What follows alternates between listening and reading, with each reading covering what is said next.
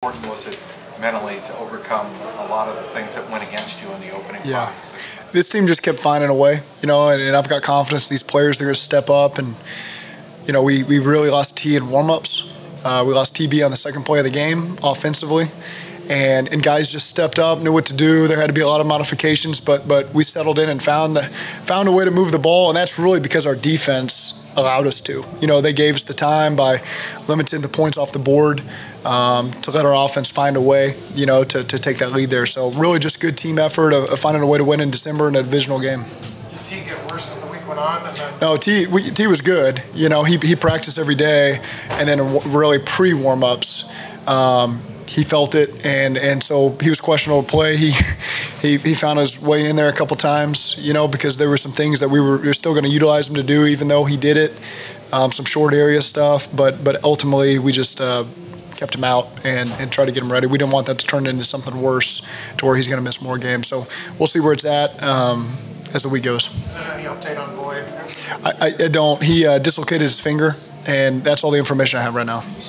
T only played that first snap of the game. So, what feedback did you get that after that first snap that, No, we didn't want him in the first snap of the game. He found his way onto the field. We had him dressed up in case we did some stuff, but T wanted to play. T did not want to be held out of the game. Just with the information I got in pregame, we did not want that to turn into something worse. So again, he wanted to play. I appreciate that. He found his way out there, the way that some guys do when they want to play their competitor. But ultimately, we didn't want him out there.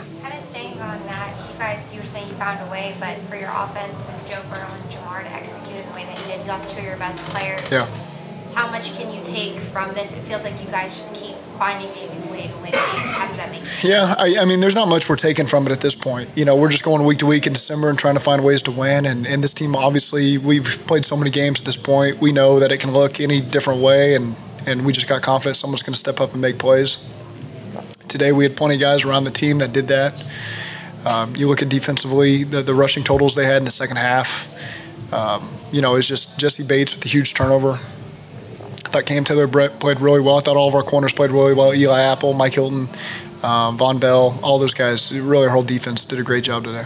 Zach, the flea flicker, was that something you saw where they would fight hard on run plays and come downhill? Do you think you could get them on that? And was that the right spot to get them? Yeah, you carry those because you think they're going to work, and they've done a great job. They're a fast defense. They come downhill. They're good against the run. They make you earn everything, and sometimes those plays pop up, and sometimes they work. Sometimes you run a reverse later in the game and they don't work. So, it can be hit or miss. We understand that. You're rolling the dice sometimes, but we felt good about the look we might get, and it worked out well. Zach, were you willing to share where the play was going to go on the one that went to Jamar and he was looking downfield to throw and then? Yeah, well, there was no throw involved there. That was reverse all the way. We had some mechanical issues even getting the play off the ground, and so it didn't work. Feel-wise, when you called the flea flicker, when that possession was starting, did you think this might be a good time to take a shot? Well, we have a grouping of plays going into a drive. Sometimes it's a feel thing as you get going, and you feel like you're gaining an advantage in a certain way. Sometimes you feel like you're running the ball well, and you can do some things play action-wise to complement it. That's basically a play action in a sense. But it worked out for us in that one. Speaking of running the ball, nice to have Joe back. Joe makes it. Yeah, it was good. I thought Joe, he had a heck of a run, really, that put us in a great position there. When he broke that tackle on the toss play, great job. So just that combination of him and Samaje obviously is going to be a great deal for us going forward. Was there any major adjustment, when you had anything major you had to do? Oh, yeah. The series about those guys? Yeah. Offensive staff meeting at 12 o'clock on the dot.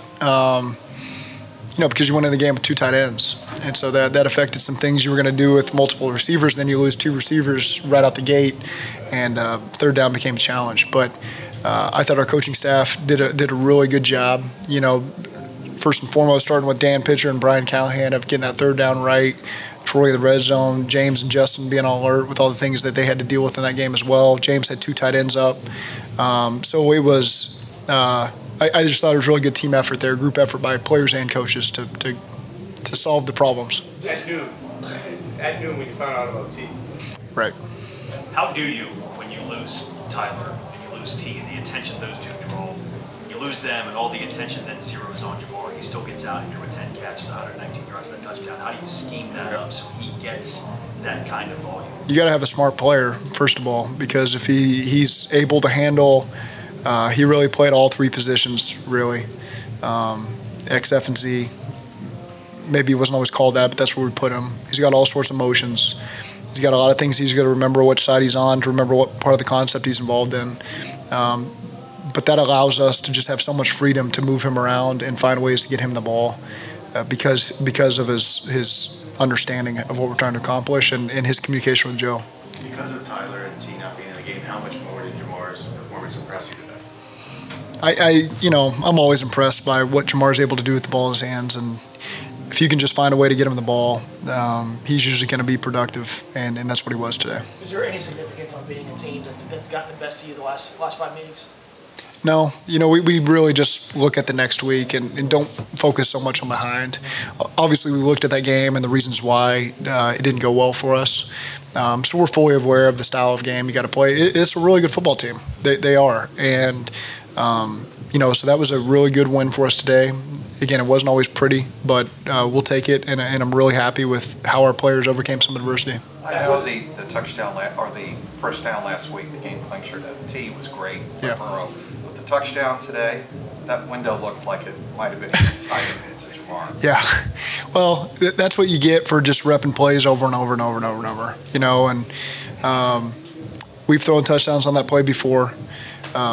T's caught some on a similar route. And that's just timing and rhythm from the quarterback and the receiver being where he's supposed to be. And you feel the safety just give you enough right before the snap, and you know where the ball's going, and he put in a great place, and Jamar made a great play there. So, but again, that's the red zone. That's a play we've worked for, since training camp. It doesn't always get called, but you still invest the reps in it every Friday. And so then when that moment comes in a big game like this, those guys are ready to make that play. Zach, what can you say about your defense? Nick Chubb, 14 carries, 34 yards. Just following them up today. It was awesome. And I think more importantly in the second half, it was maybe 6 yards is the information I had. And that's entire team defense. I could go one by one and praise those guys up front, and then second level, and then the defenders. But and it's a great plan by Lou and the whole defensive staff. So really, really proud of the defense today. Again, they gave us our best chance to win it, and then the offense found a way to overcome that adversity and score some points, but it really started with our defense today. On that note, just how impressive you've been with DJ Reader, swatting more passes, and even Sam Hubbard's ascension with how he's played this year. Yeah, you got to praise all those guys. DJ definitely stands out. He gets his hands on balls and eliminates downs. He's great in run defense. He and BJ complement each other well. Those guys on the edge. I just thought our whole defense played great. Just real quick again, just because there's a lot of conversation about it, why not rule T whenever you learn at 12, that his hamstring might be the issue, why not rule him out with that hour until kickoff instead of resting him and seeing how he feels with him only playing with that one snap? We already had 5 inactives. And again, we didn't want him to open up and run. That doesn't mean he couldn't run a goal line fade on the 1 yard line. So there was no sense in ruling him out. I didn't see any reason to do that. He obviously felt he could play. There were some plays we still had highlighted for him. I was hoping that the game would go in our favor to where we would not need to use that. That was really my hope as the ball was being kicked off, that we could get a lead and not feel the need to put him in there to do some of the low red zone stuff we were going to have him do. So again, he felt good. He felt good enough to play, I should say, and so that's the position we were in.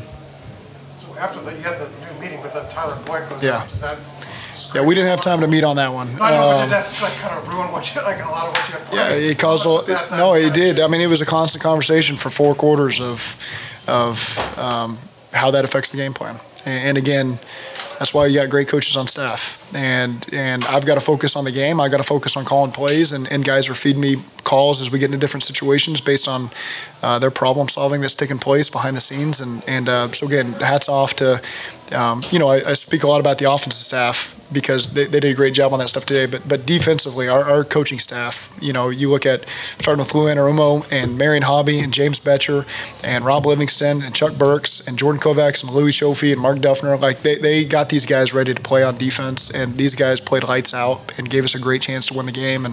And really, really proud of the staff and the players for stepping up and doing that.